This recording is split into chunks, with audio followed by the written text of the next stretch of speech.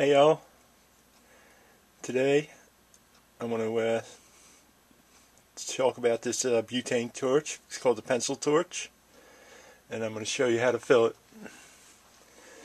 Now this is a pencil torch. I've had this for a while. They sell them all over now. When I got it, they didn't have them too much. Anyway, this is a pencil torch.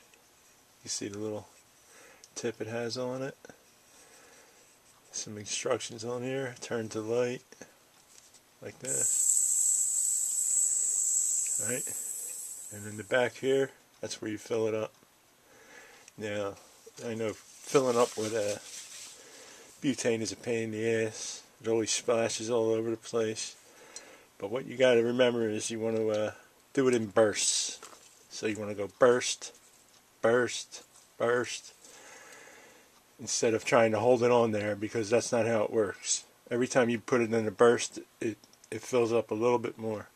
What I'm going to do is I'm going to show you on my lighter where you can see it. I don't know if you can see that level, it's down here. But every time I hit it with a burst, it's going to fill up a little bit more. And I know you can't see it on your pencil torch, so you have to judge. But what you do is just give it a burst. You see how it went up a little halfway here? And I didn't even spray any out. Watch.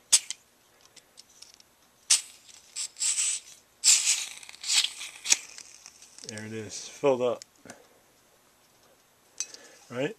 So you want to give it bursts. When you try to hold it on there, it doesn't work too good. So what we're going to do is just give it like 2 or 3 bursts. Maybe, I'd say 3 tops, 4 tops really. So I'm going to give it a burst.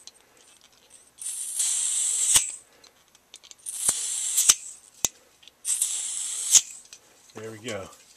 That was like 4 bursts, right? Now I can feel it's getting cold, so you don't want to keep going because it's going to freeze up this and then it's going to leak back out, right? So when you hold it on there too long, it freezes up your valve and then it just leaks back out. So now, it should be nice and full. Let's check it out.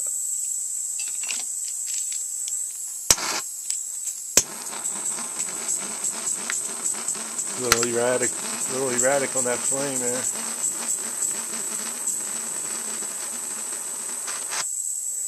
Yeah, it's because it's a little overfull, I think. Let some leak out a little. But what you could also do is take off this tip, and what you want to do is blow back through it this way. So if in case any dirt particles came through. So we're going to blow it out like that. And I can see I got a little oil on the tip here. I'm going to wipe that off on a rag. Then we're going to put this nozzle back on. It just slides on. Sometimes, depending on which way you got it turned, it will react differently also.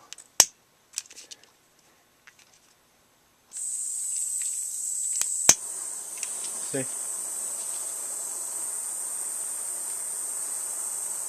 So blowing back through it with your mouth, or even with an air thing or a compressor, you blow out all the dirt that gets in there. If it ain't acting right, you might have to turn this. See?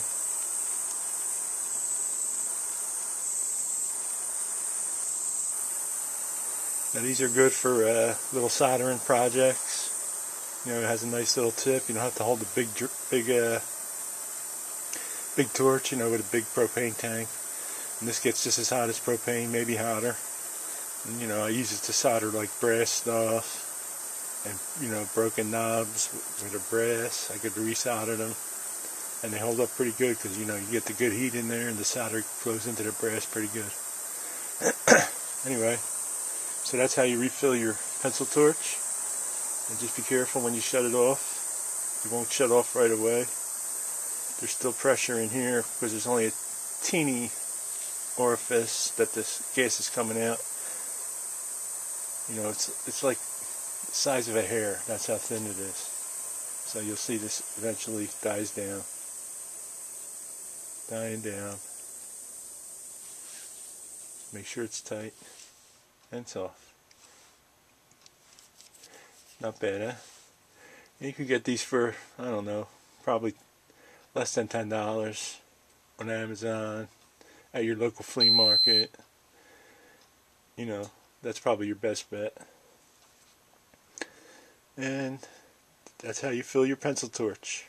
Thanks for watching. Give us a thumbs up. Subscribe to my channel. And I'll see you in the next video. Thanks for watching, guys.